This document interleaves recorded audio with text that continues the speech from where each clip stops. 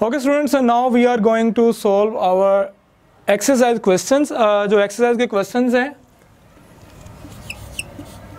जो short questions के तौर पे आपके एग्जाम के अंदर आते हैं, एक्सरसाइज क्वेश्चंस, हम वो सॉल्व करने जा रहे हैं। उनका आंसर जो है वो आपको बताऊंगा किस तरह लिखना है, कितना लिखना है, ज़्यादा नहीं लिखना। The first exercise question is 10.1। इसकी स्टेटमेंट जो है, what do you understand by linear magnification and angular magnification, explain how a convex lens is used as a magnifier. मैं रिपीट कर रहा हूँ, what do you understand by linear magnification and angular magnification, explain how a convex lens is used as a magnifier. बच्चों, जब हमने इस chapter को start किया था तो इसके इंट्रो के बाद जो था, लीस्ट डिस्टिंक्ट विजन के बाद जो हमने डेफिनेशन की थी लीस्ट डिस्टेंस के बाद, वो यही थी कि लीनियर, जब हमने मैग्निफिकेशन की थी कन्वेक्स लेंस की, तो उसके अंदर हमने मैग्निफिकेशन पढ़ा था कि लीनियर मैग्निफिकेशन क्या होती है और एंगुलर मैग्निफिकेशन क्या होती है। तो लीनियर मैग्निफिकेशन हमने पढ़ी थी image size over object size, वो हमारे पास क्या थी, लीनियर मैग्निफिकेशन। ओके, और इसी तरह जो है हमारे पास जो एंगुलर मैग्निफिकेशन थी वो हमने पढ़ा था, it is a ratio of the angle subtended by the image when we C through the optical device to the angle subtended by the I when we C without any device. यानी कि जब हम किसी भी object को देखते हैं तो उसके जो इमेज बनता है, उसका एंगल जो बनता है, जब हम किसी ऑप्टिकल डिवाइस के थ्रू देखते हैं, चाहे वो टेलीस्कोप है, चाहे वो कंपाउंड माइक्रोस्कोप है, सिंपल माइक्रोस्कोप है, और दूसरा एंगल वो जो हम without help of that optical device से देखते हैं, तो उससे जो एंगल बनता है उन दोनों का, उसकी रेशियो जो होती है वो हमारे पास क्या होती है, एंगुलर मैग्निफिकेशन कहलाती है। जबकि दूसरे का आंसर जो है वो मैं लिख देता हूँ यहाँ पे, वो बुक के अंदर नहीं है। इनकी डेफिनेशन जो है फर्स्ट 10.1 की जो लीनियर मैग्निफिकेशन और एंगुलर मैग्निफिकेशन की आप बुक से लोगे, लिख सकते हो, उनकी डेफिनेशन लिखनी है। और थर्ड जो answer, convex lens, how a convex lens is used as a magnifier. We can use the convex lens as a magnifier if we put the object between the objective and focal length. अगर हम उसको एक near distance के ऊपर उसकी focal length के अंदर जो है, ऑब्जेक्टिव और फोकल लेंथ के दरमियान अगर रखेंगे, तो कन्वेक्स लेंस जो है वो एज अ मैग्नीफायर के तौर पे यूज कर सकते हैं। तो इसका आंसर लिखेंगे, we can use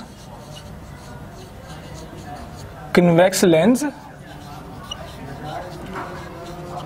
as a magnifier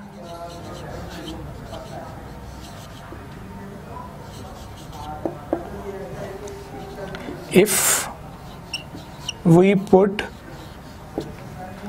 an object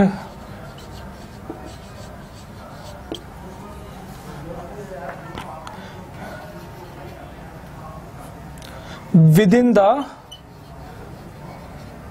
आप ये भी लिख सकते हो, if we can use convex lens as a magnifier if we put an object near distance to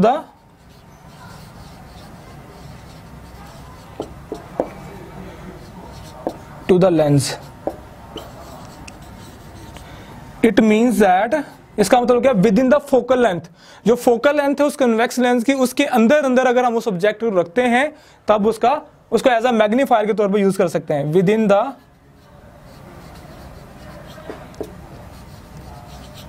focal length, focal length और फोकल पॉइंट।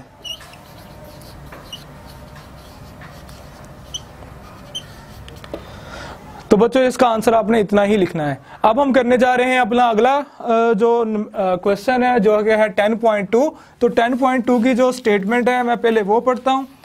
10.2 हमने करना है next question.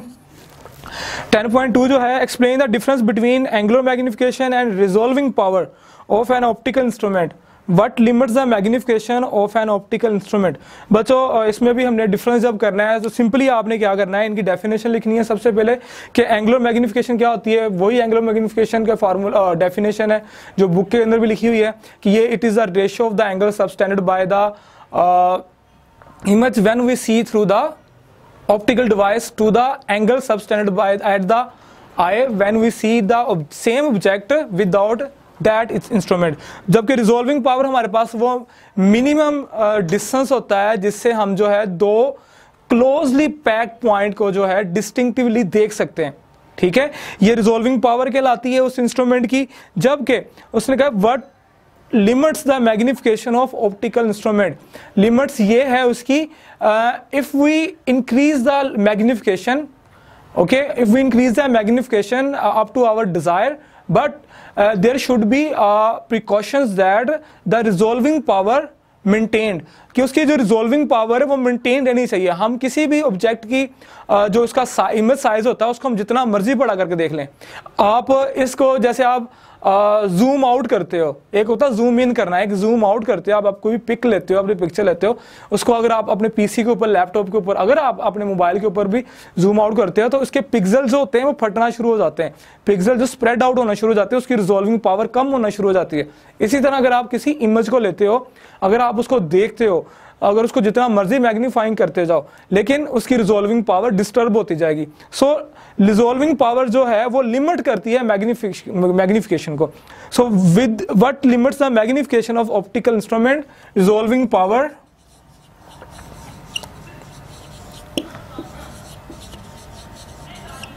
limits the magnification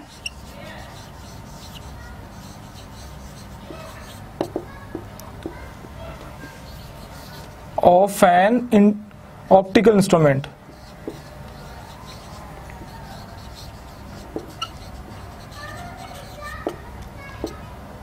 तो बच्चों रिजॉल्विंग पावर वो वह क्वांटिटी है जो कि उसकी मैग्निफिकेशन को क्या करती है, लिमिट करती है। रिजॉल्विंग पावर बताती है कि हमने कितनी हद तक जो है उसको मैग्नीफाई कर सकते हैं ताकि हम डिटेल वाइज जो है उसकी इंफॉर्मेशन ले सके। क्योंकि रिजॉल्विंग पावर हमारे पास वही होती है, वो मिनिमम डिस्टेंस होता है जिसपे हम दो पॉइंट्स, क्लोजली पॉइंट्स को हम डिटेल वाइज स्टडी कर सकते हैं, उनको हम देख सकते हैं कि वो डिस्टिंक्टिवली जो है, सेपरेटली जो है वो हमें नजर आ सके, उनकी जो फीचर्स हैं वो हमें नजर आ सके। सो resolving power is the only factor which limits the magnification of an optical instrument. Okay, bachcho, now we are going to answer next exercise question, which is 10.3. Answer 10.3. तो बच्चों 10.3 की जो स्टेटमेंट है वो ये है, why would it be advantages to use blue light with a compound microscope। Blue light जो होती है बच्चों उसका एडवांटेज क्या है? सबसे शॉर्टर वेवलेंथ जो है विजिबल रीजन के अंदर वो है ब्लू लाइट की। तो ब्लू लाइट जो होती है उसकी वेवलेंथ कम होती है, अगर उसकी वेवलेंथ कम होगी उसकी डिस्पर्शन कम होगी, उसके अंदर जो स्कैटरिंग ऑफ लाइट है वो कम होगी थ्रू द लेंस, उसके अंदर जो है रिफ्रैक्शन कम होगी लाइट की, जिस वजह से जो है हम उसकी रिजॉल्विंग पावर जो होती है कंपाउंड माइक्रोस्कोप की वो बढ़ जाती है, उसकी रिजॉल्विंग पावर डिस्टर्ब नहीं होती, हम माइनर से माइनर डिटेल भी ले सकते हैं as compare to the white light, as compared to the red light or yellow light or other light। So what would be the advantages of blue light? Advantages यहाँ पे लिखेंगे हम,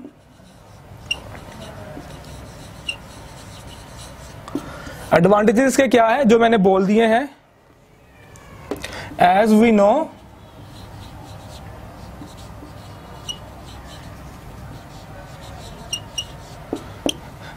wavelength of blue light is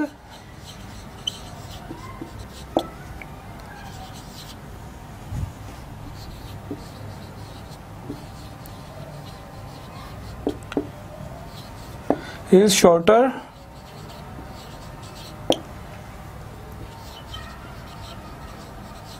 which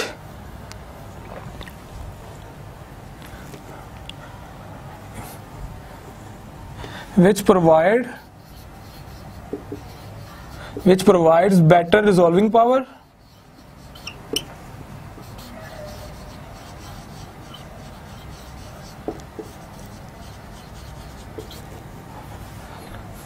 less scattering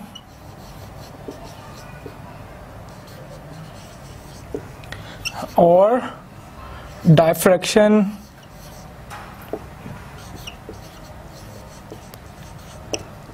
of light through the lens,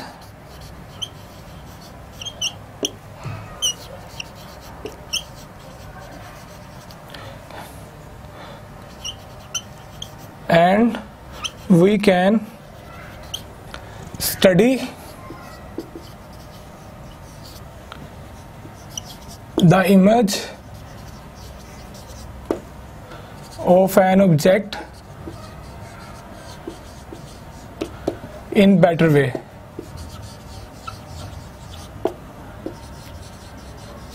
okay बच्चों, you can also use your on wording. ये मैंने अपनी wording use किया, आप अपनी वर्डिंग यूज कर सकते हो कि ब्लू लाइट जो होती है उसकी शॉर्टर वेवलेंथ होती है, शॉर्टर वेवलेंथ जो होती है उससे स्कैटरिंग और डायफ्रैक्शन जो होती है थ्रू द लेंस वो कम होती है, जिस वजह से उसकी रिजॉल्विंग पावर इनहैंस होती है, बेहतर होती है, और आप अच्छी तरह जो है इमेज को स्टडी कर सकते हो।